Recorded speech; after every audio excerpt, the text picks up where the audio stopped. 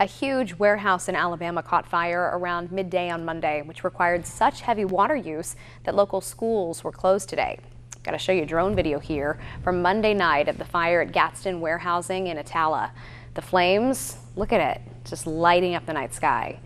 The 75,000 square foot warehouse contained paper bales. Crews from at least 3 counties helping to fight that fire, but it's expected to be a couple of days before it's contained.